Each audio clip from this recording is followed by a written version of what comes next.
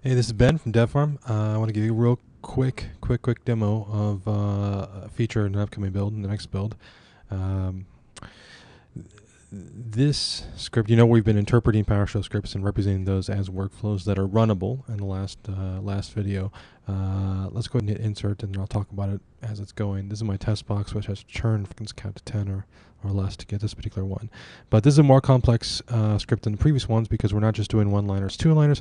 We're actually doing conditionals, things like if then, if else, and switch statements and for each loops and things like that. So it's a big win for us. We're sort of sneaking up on being able to interpret any and all PowerShell script as a workflow and for it to be runnable. You can see this particular script. The things to take note of. Let's see, the comment here on the first line, since it's attached to the first line, ends up being a description, which comes through as a pop-up tooltip. You see here, it's an annotation on that particular activity. That's kind of a cool syntactical sweetness. The if-else has 4 branches, just like it does in the script that got interpreted. The other thing, nothing to notice is that the conditions are all strings. This is straight PowerShell. You can write any PowerShell you want to in the condition. If you wanted to, you can add a new branch or remove an existing branch from this if-else statement. All the conditions are just straight PowerShell. Those will be evaluated at runtime. You see that the second column here, which lines up with this second ElseIf, has this pipeline, GCM select first 5 and sort, just like you see here, and of course this write host.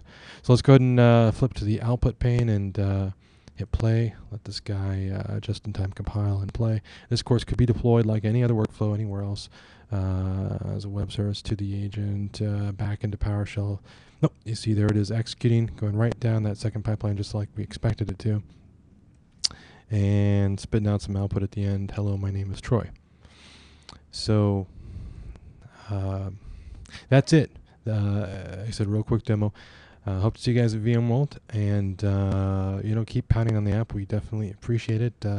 We hope within the next 2 weeks or so we get completely 100% there, where we can take any PowerShell script, no matter how complex, and then show that as a runnable workflow, which you can then redeploy or push out to an agent or what have you.